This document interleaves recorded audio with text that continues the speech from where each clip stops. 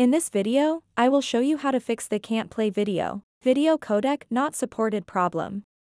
To start fixing this issue, swipe down from the top right corner of your screen. Next, tap on the gear icon at the top right corner to access your settings menu. Scroll down until you find an option labeled Apps. Once located, tap on it. In the Apps section, look for a search button at the top right corner. Type in Gallery and hit Search.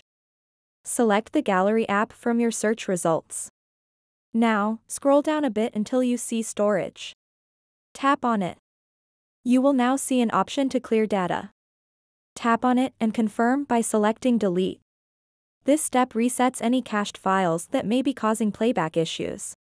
Now go back and scroll up to find Permissions. Ensure that all necessary permissions are allowed, especially for music and audio as well as photos and videos. This ensures that your gallery can access all required files for playback. After adjusting these settings, restart your device. A simple reboot can often resolve lingering issues. If problems persist even after restarting, consider checking if there's an available software update for your device. Outdated software can lead to compatibility issues with various media formats.